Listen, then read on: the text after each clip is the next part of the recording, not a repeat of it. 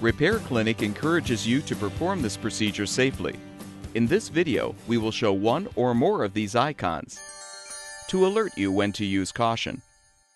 As with any repair, be sure you've unplugged the appliance before beginning. Your first step is to remove the back panel. Disconnect the wire from the old high-limit thermostat. Then detach the thermostat from the heating element terminal. Next, disconnect the wires to the old thermal fuse and remove the mounting screw to release the fuse itself.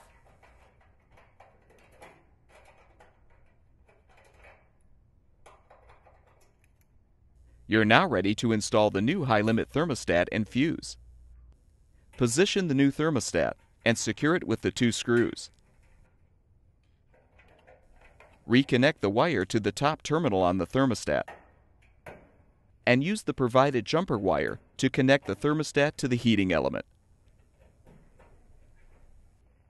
Next, install the new thermal fuse by securing it with the mounting screw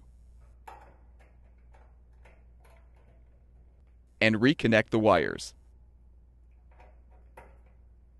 Replace the back panel and plug the appliance back in to make sure it's functioning properly.